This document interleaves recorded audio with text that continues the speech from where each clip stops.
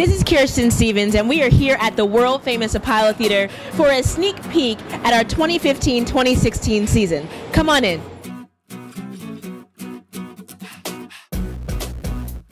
Tonight, a select group of patrons and tastemakers were invited to witness the unveiling of the theater's new season. From jazz to ballet, breakdance to opera, this will prove to be one of the most exciting Apollo seasons yet. Well, first of all, let me say it's our biggest season.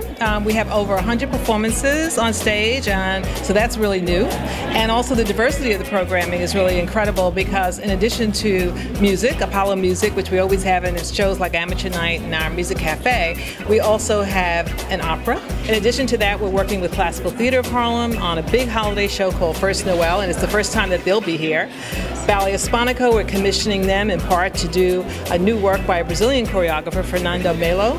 So there's a lot of new disciplines, not just music, dance, opera, theater. Tonight's event was hosted by none other than Harlem's own Bevy Smith. Oh, well, there was so much going on up on that stage. I was like flabbergasted, and I was just like, oh my gosh, I need to leave so I can buy my tickets.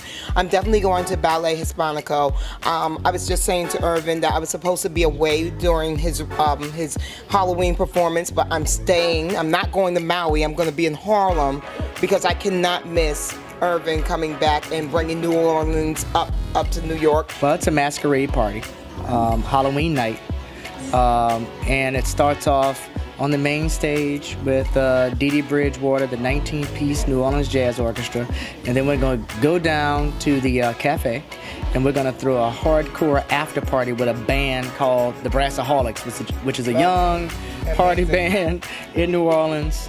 And of course, the first Noel. I mean, my parents are elderly, and I have a lot of nephews and a niece, and so that's a perfect thing to bring the entire family out to see.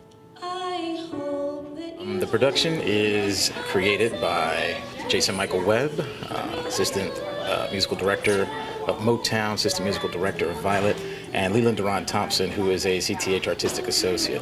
The idea came about a few years ago because as an actor myself, when I did regional theater, I always saw that they did Christmas Carol as part of their season, and the revenue that came from Christmas Carol helped fund the programming of their next season.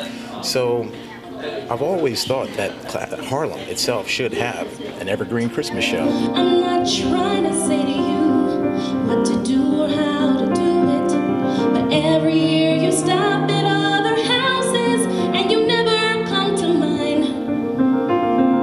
I can understand on one bad day, but it happens every time. This is my very, very first time here. I'm so excited to be here, and just growing up watching Apollo on TV back in the day, it's just so exciting to just kind of like live that history and walk through these halls and experience that. I'm excited about Halloween night. We're trying to look at how can we also bring a load of people from Washington, D.C. From New Orleans, so of course I got to go support my homeboy Urban Mayfield, so I'm definitely going to come to that. I felt honored to be in here, and I just can't wait to see an actual performance. Wow, what a night. As quoted in New York Magazine, Harlem is once again in Renaissance mode. The Apollo Theater reigns supreme as the soul of American culture.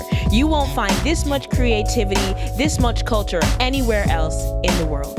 Do you want to come to the world-famous Apollo Theater? Go to apollotheater.org and get your tickets today.